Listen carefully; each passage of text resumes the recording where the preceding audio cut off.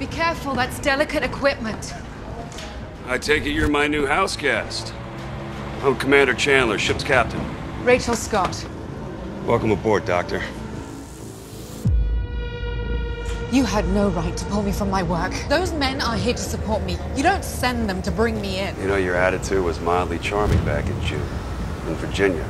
But up here at 50 below, when none of us have talked to our families in 4 months, not so charming. Aircraft position 76.35 north, 0.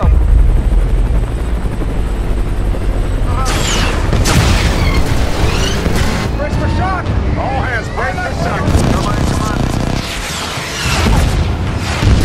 Orders, center reporters. All hands man your battle stations.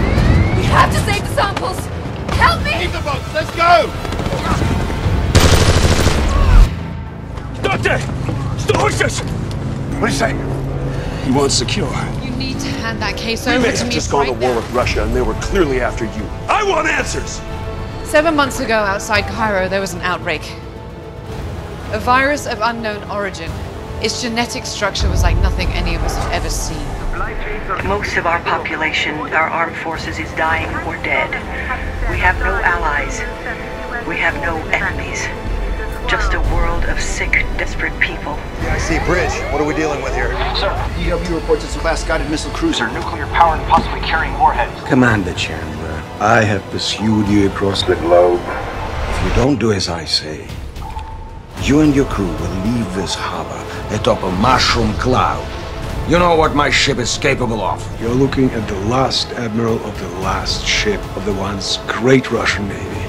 The uniform we wear matters no more. It matters to me.